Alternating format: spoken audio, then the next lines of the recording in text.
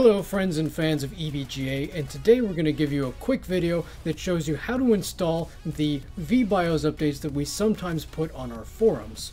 Occasionally, when we release products, we will do minor firmware updates to them, particularly on graphics cards if we want to add additional features. With the launch of the new RTX cards, we have an update on most of the models that we currently have out, and that allows for a higher power target in case you're trying to overclock your graphics card. So if we go here to our forums, we have a post here from Jacob. This has the instructions and also what the actual BIOS update does. This particular card that we have is a 2080 XC Ultra, and we specify download here for that file.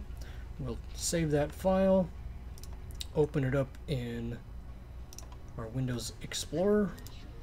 You'll want to extract that file, and then very simple, there's an update file. I'm going to right click and then run as administrator on that.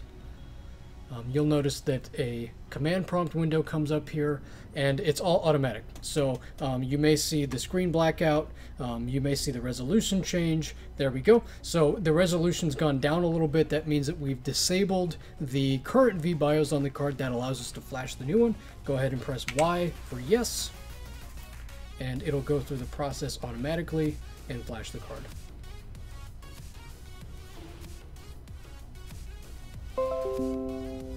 Okay, and there we go, we're done. Any key to exit. Usually we'll give you some information as far as what the BIOS version is if you want to check in, say, GPU Z to make sure the update went through successfully, but 99% of the time it'll work just fine first time and no issues. So that's just a quick and easy guide on how you can flash your card if we put a BIOS update out on the EVGA forums.